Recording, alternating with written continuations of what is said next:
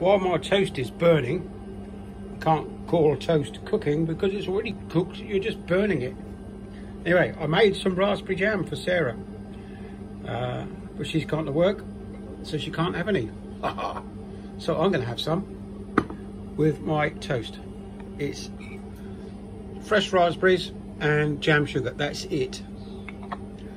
Nothing else, just pure raspberries and sugar.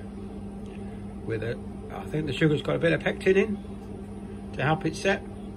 So I'm gonna scoff this and I shall put in the comments how it tastes on toast.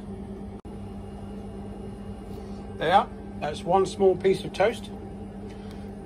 Well burnt. Mmm.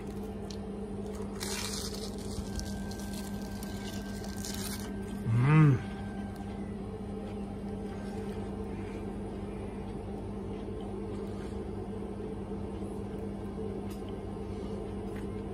Wow, that's really raspberry. Alright, I was just going to check on the other bit of toast. Yeah, sorry, I was sorting myself out with my other piece of toast that's still burning. Well, this is lovely. It's really fruity.